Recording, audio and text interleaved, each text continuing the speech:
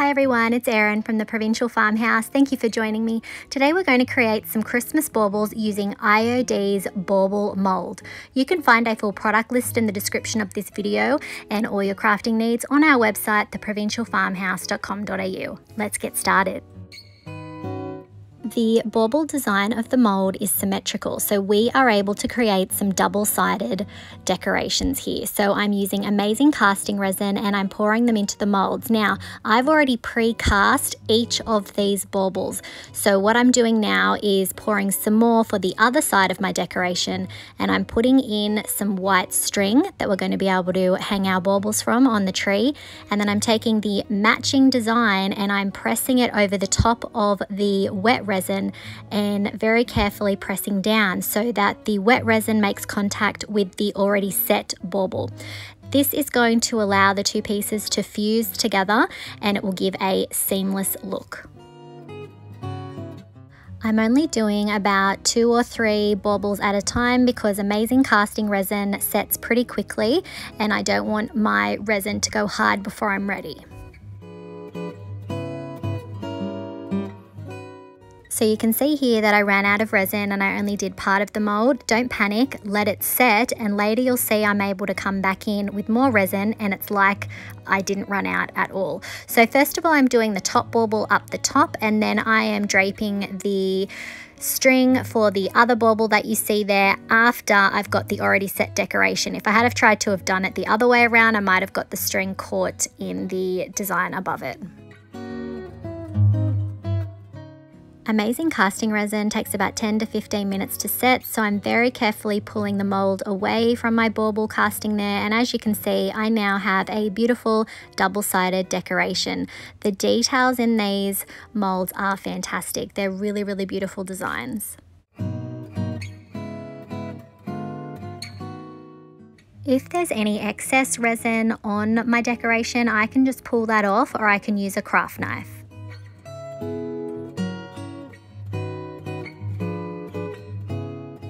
I used string for my baubles so that they'll be able to hang from the tree, but you could also use a hook attachment or you could hot glue something on afterwards. I just chose to do it this way.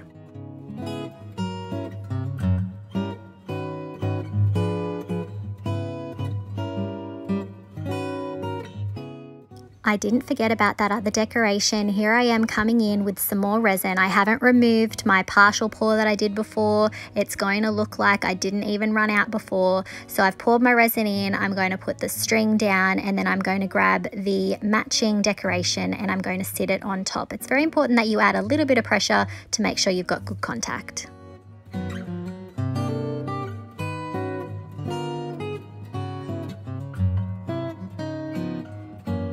I'm going to give all of my ornaments a good base coat of Dixie Belle's Drop Cloth Chalk Mineral Paint, and then I'm going to be actually doing a few different examples of how you could decorate these baubles if you want to give it a go.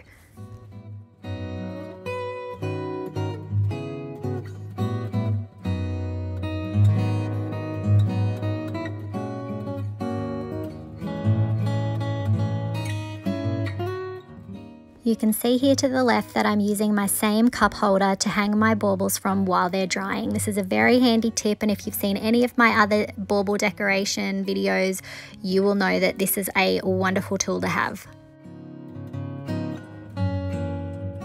For the first 2 ornaments that we're working on, I'm going to seal them with Dixie Belle's Satin Clear Coat before the next step. I'm coming in with Dixie Belle's Gold Shimmer Glaze. I haven't used this before, but it is a very, very pretty glaze. So I'm brushing it on and I'm making sure that I'm getting it into all of those crevices and indents.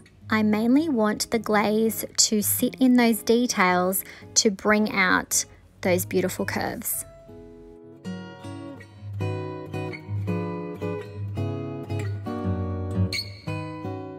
Once I've painted both sides, I'm using a paper towel to wipe off the excess off the high points. I'm then going to repeat the process with my second ornament.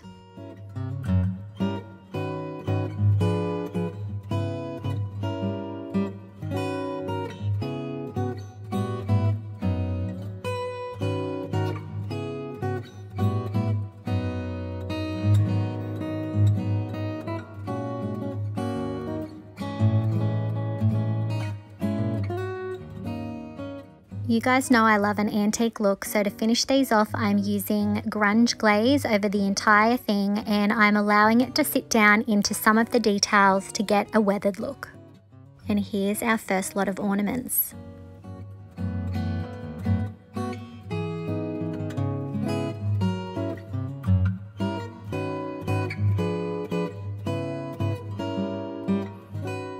Our next two ornaments are pretty easy. I'm using Dixie Belle's gold gilding wax over all of the details. This ornament reminds me of those beautiful old pressed tin panels, and I love how the gold gilding wax contrasts with the drop cloth. I just think that these are absolutely beautiful.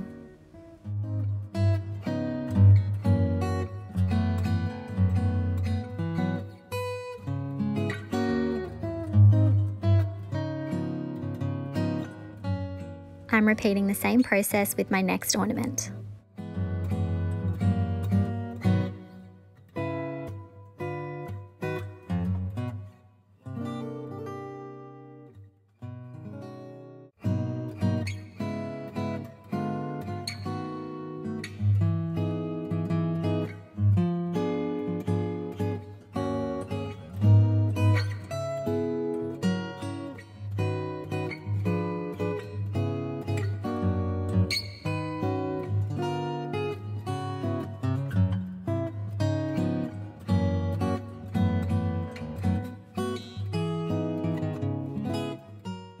And what do you think of these ornaments?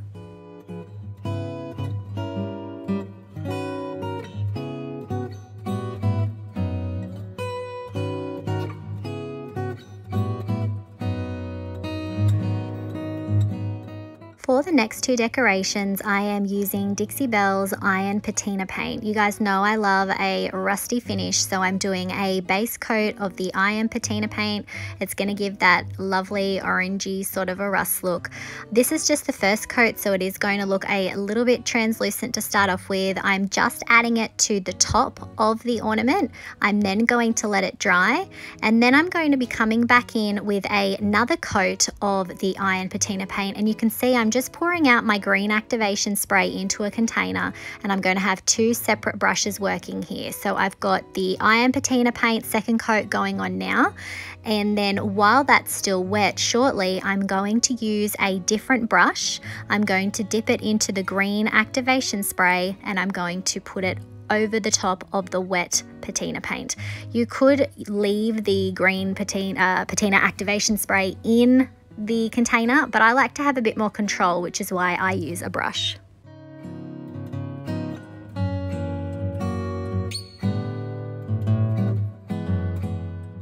You can see that when I use the patina paint and the activation spray that I tend to use a dabbing or stippling motion. This is so that I can get texture as well as a bit more of a realistic finish. Here I'm repeating the process on my second ornament. I am placing down my base coat of Iron Patina paint, and then once that's dry, I will come in again with another coat of the same paint and then use the green activation spray.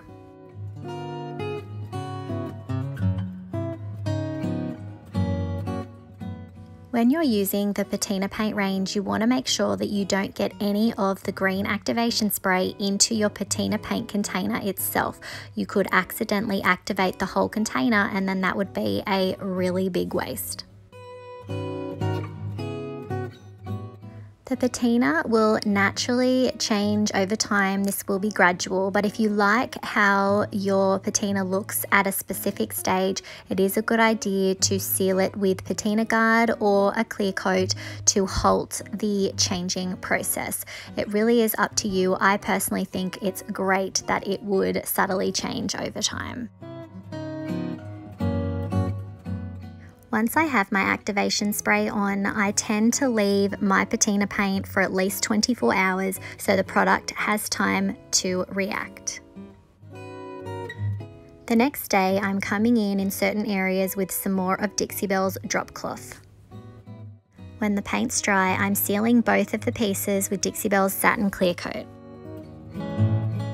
I'm then adding Dixie Belle's Grunge Glaze into the details and wiping it off the high points. And here are our rustic ornaments.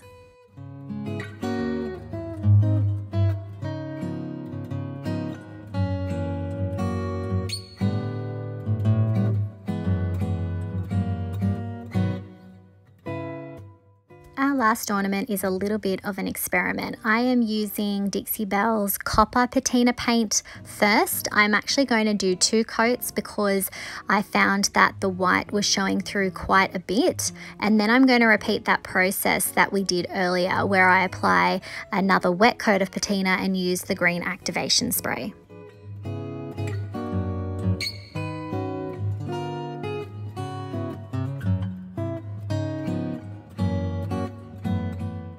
So I'm adding that 3rd coat of copper patina, and then I'm going to grab my separate brush and I'm going to add some of that green spray. Now, this particular patina paint gives a bit more of a green patina.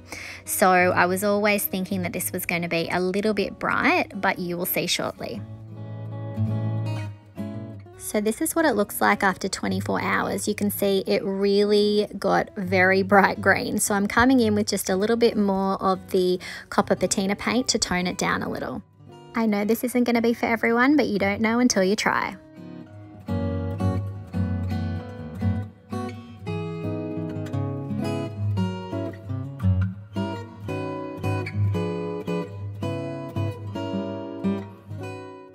I really hope that you liked today's video and that it inspired you to try the IOD Baubles mould. Let me know what you think of today's projects in the comments. Do you have a favourite? Please hit that like button if you liked today's video and that subscribe button if you'd like to see some more DIYs. You can find the products used on today's video on our website, theprovincialfarmhouse.com.au. Thanks for watching.